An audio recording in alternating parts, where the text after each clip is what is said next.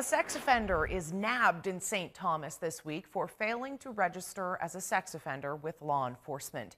Tuesday night, agents with the Attorney General's office arrested this man, 44-year-old Dylan Cayley. He was wanted for failing to comply with registration requirements for sex offenders here in the Virgin Islands. A native of Kentucky, Cayley is also wanted in Washington State for the same thing. He was convicted in Kentucky back in 2006 and sentenced to 10 years in prison for sexual abuse and rape.